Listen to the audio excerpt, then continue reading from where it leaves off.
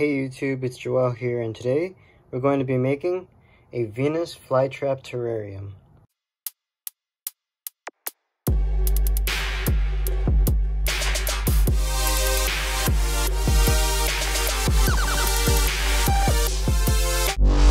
So here's my Venus flytrap, and you might be wondering why I decided to make a terrarium for it, because oftentimes Venus flytraps aren't the best suited for these types of environments.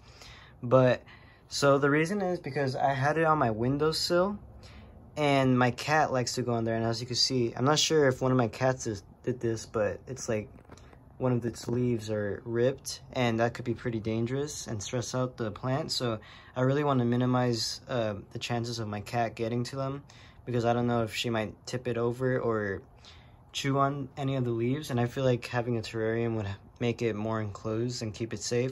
So yeah, let's get started. I first started off by rinsing off the terrarium and removing any of the dust. And of course drying it. Next I began making the false bottom. I used regular white gravel for the drainage layer.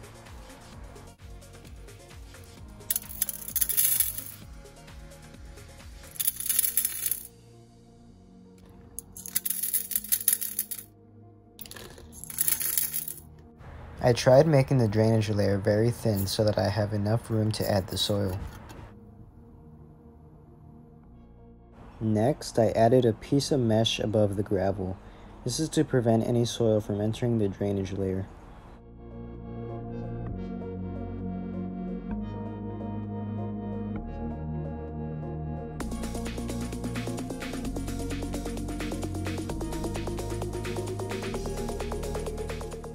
For the soil, I mixed a small amount of sphagnum moss with eco-earth.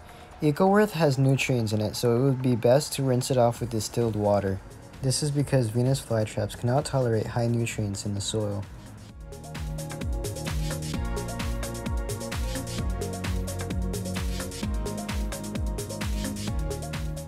Using a spoon, I spread out the soil across the mesh. I tried to make a very thin layer because I'm still going to be using the remaining soil from the pot. When it came to removing the Venus flytrap, I tried doing it in the least stressful way for the plant. I first started off by squeezing the pot. This was to break up the soil. Then using a spoon, I tried separating the soil from the edges of the pot.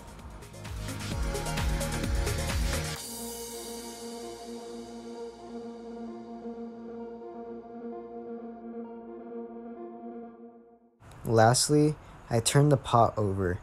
I tried my best not to touch any of the mouths of the traps. However, this was a very tedious procedure.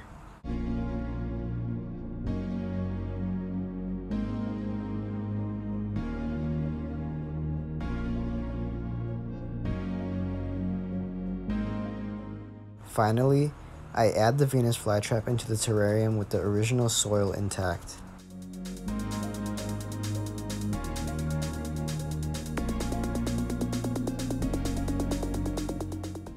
Then, I use tweezers to put the Venus flytrap into a position where it looks the best and would most likely survive the best.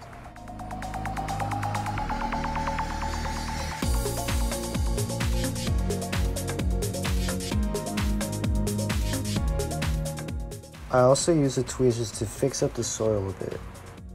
The reason I decided to keep some of the original soil was because I don't have much of any type of soil that has very low nutrients besides the original, so I thought it would be best if I just kept it.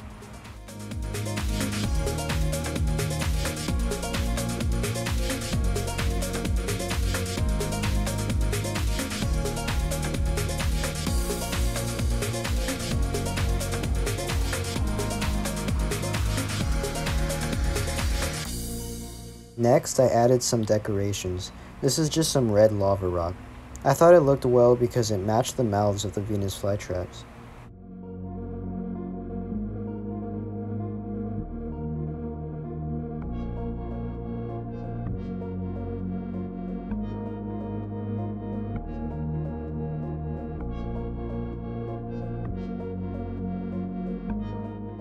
Next, I added some live moss.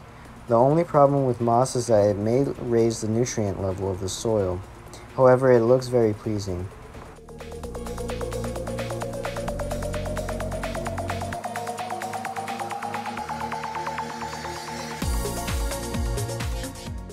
I tried placing moss in all the areas where soil was exposed. This is to prevent it from looking too plain.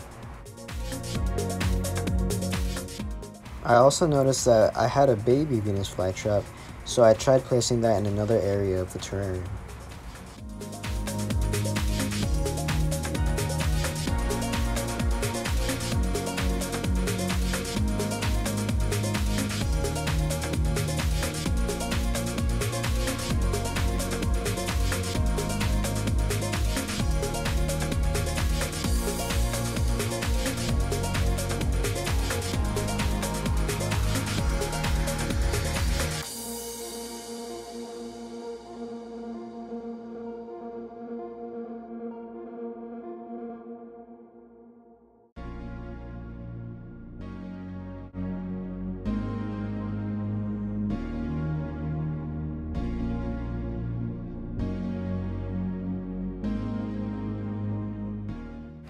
I tried compressing the moss into the soil with my fingers so that I can make sure that the Venus flytrap gets the maximum light.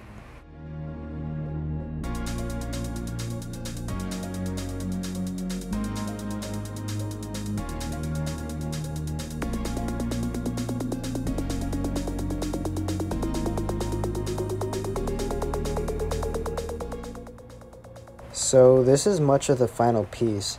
I'm hoping that once the Venus flytraps open up, it looks a lot better. I'm also hoping that the new sprouts will start to grow upwards instead of drooping down, because I believe it will look a lot better in this terrarium. And lastly, I add distilled water. This will remain in the false bottom and act as a water table. It will keep the soil damp and allow the plant to uptake it. This is similar to how the Venus flytrap will uptake water if it was in a pot and had a tray. So yeah guys, that's pretty much it.